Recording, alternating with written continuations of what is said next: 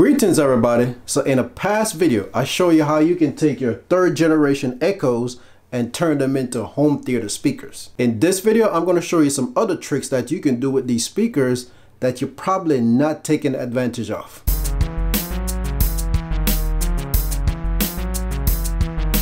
So if you don't already know, these third generation Echo speakers have a jack on the back that does take input and output. So you have the option to connect them to other speakers, maybe bigger speakers that has more sound output by just using, a regular cable. Now that same port has the option to take in sound from other devices also. Now there's no switches on the device itself to make it an input or an output. All that is done inside the app. So to change the input on the Echo device from being an input or an output, you just need to go into the app. And then once you get into the app, you want to choose devices. Then you want to choose your Echo device, the one that you want to switch. So I'm going to choose the Studio Echo R, which is my right speaker. Then you want to scroll down till you see AUX audio. Once you get down to AUX audio, you want to choose that, and then you want to choose it from being output to input if you want to pipe sound in. And of course, you choose the opposite if you want the sound to go out to another speaker. Once you've done that, now your Echo device will take sound coming in from any external device.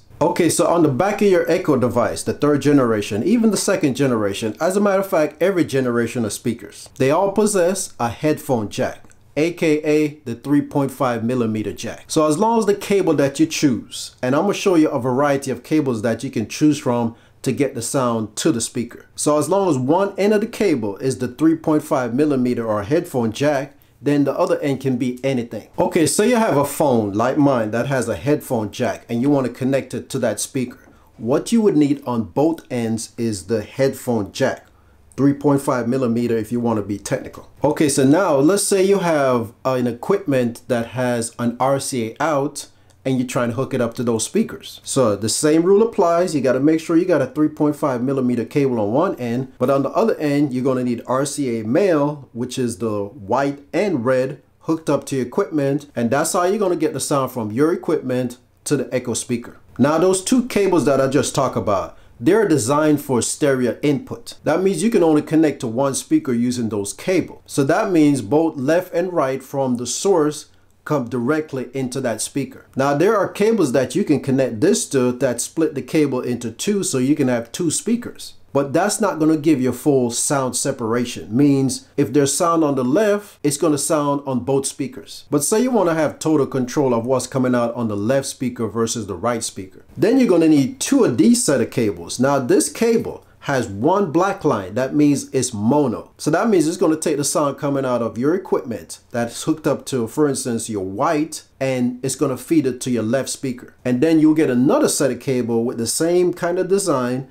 and feed it to your right speaker. So after doing that connection, you're going to have better separation on your sound. So any sound that's supposed to go to the left speaker is going to go to the left speaker. And at the same time, any sound that's supposed to go to the right speaker is just going to feed to the right speaker only. Now you said, Chard, hey, the splitter can do the exact same thing. Now technically, yes, it's still separating the sound going from left and right, but it's doing that into one speaker. This connection will make it go to just one speaker at a time. So that's the reason why I give you that option. Now you can choose any one of these options that's preferable to you. Now the left and the right channel, this last method that I'm talking about, works best with equipment that has the RCA output. So that's going to be like your mixer or your receiver or anything else that has the RCA output. All right, so to wrap up the cable selection, if you come in from your headphones from your phone or something like that, then just go with the 3.5mm to 3.5mm. And if you have the RCA out option, then you can go with this cable that feeds to one speaker. Although you can use a splitter to feed multiple speakers,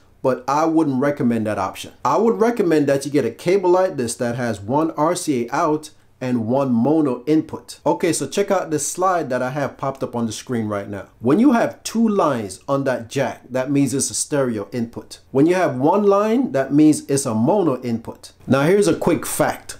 If you see a cable that has the three lines on it, that's usually because it has a little microphone that's built into the cable, and that's what that third line is for. Okay, so before I give you a demo of what it sounds like when you hook up the cables to the speakers, which is something I really don't like doing because the sound that I'm listening to is not the same sound that you're going to hear coming through the microphone in this video. But I'm going to do it anyway, just to show you that it works. But before I do that demo, I'm going to talk about some use cases that you can use this setup for. Okay, so number one option, if you have a TV that doesn't have, for instance, the HDMI out, or it doesn't have Bluetooth capabilities, but it does have an auxiliary jack that you can output the sound, then that's one case scenario. And if that TV has the RCA audio output, then you can have the option of using 2 speakers or the 1 speaker based on the cable that you get, and have 2 speakers on each side of the TV. Another use case scenario is using it as a computer speaker, especially on your laptop. You know, the laptop doesn't produce that much sound. So if you're using your laptop, for instance, at work or at home, and you want a little better sound, that'll be a great way of boosting the sound that's coming out of your laptop. And I'm pretty sure that there's other ways that you can probably think of now of how you can use these speakers as an external speaker. Okay, let's go with the demo.